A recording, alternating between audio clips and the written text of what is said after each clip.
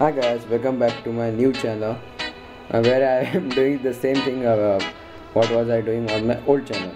But the point is you have should noticed it, but in some regions some people got the update of Lollipop lately, which is very bad service from Samsung as for the flagship devices too.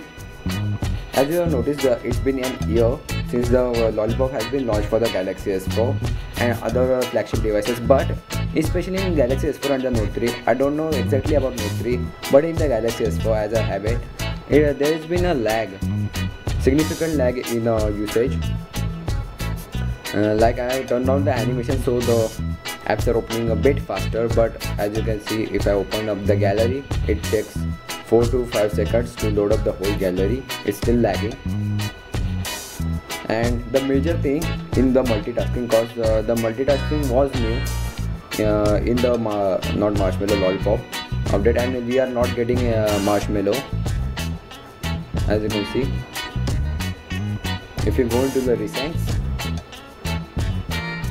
there is a lag. If you add more apps, like many people do heavy multitasking because everybody is not a teenager who can clear his RAM from time to time. As you can see, if we open more apps, like there are now 8 apps are running, now 6 apps, and it's lagging. You can't notice it that clear. Let me just bring you closer.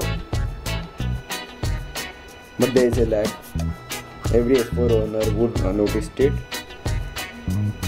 as you can see. So there's a simple way to fix it. Just you have to be rooted and install a custom recovery like TWRP. So let's get into it. First, connect to Wi-Fi. Go to the Play Store and search for Snaps. Like yes, there you go. Download the first app which comes. Install it and go to the recovery. You should install this app first because it will avoid frequent reboots. Let's go into the recovery.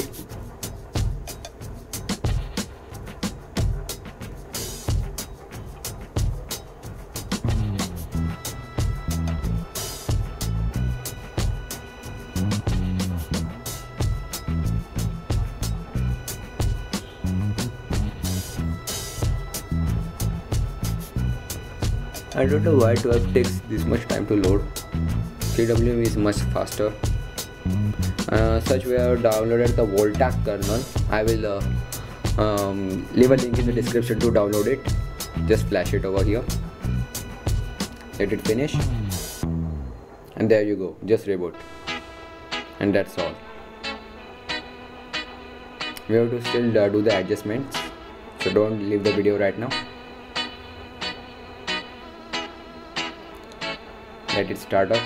It will take a bit time in first boot, but it should be okay because the developer on this version of kernel has worked a lot and is very talented about doing modding for the octa-core version of the Galaxy S4. So no issues in that. And I've downloaded some apps, but this is a ODEX stock ROM installed from Sam Mobile download, and as you can see, there is a significant lag over here. You can always decrease your lag by putting off the power saving, but it will drain your battery much faster, and the lag is still there. I just go to the recent apps to see it, as you can see. So to make it smooth like butter, go to the snaps. Understood. Go to CPU frequency and top the small 1.2 GHz goes to the 1.4 or 1.3 because they handle whole UI. Go to the CPU governor and it's on demand. Put it to the performance. It will not drop your battery that much, but it's good to keep it. Let me focus.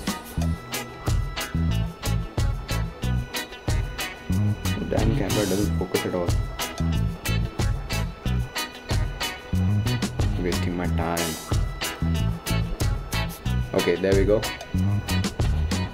Go to the snaps and the main part in GPU.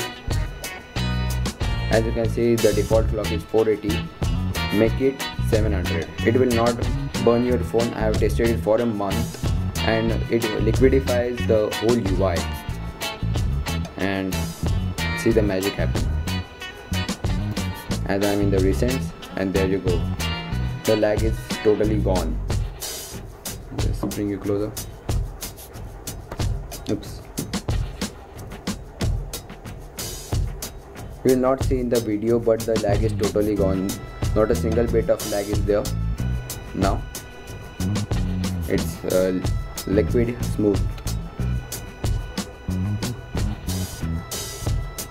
So guys, there you have it. This is the way how you can liquidify your UI. As you can see, there are no lags at all now.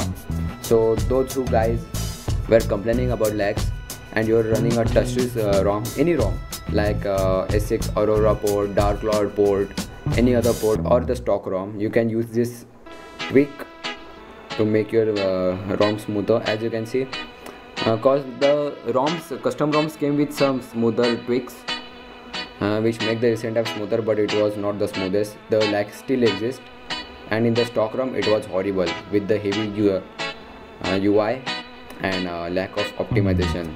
But now it's gone. It will never lag again. So guys, thanks for watching. Subscribe to my channel for more Galaxy S4 videos, tricks, tweaks, tips, and thanks for watching.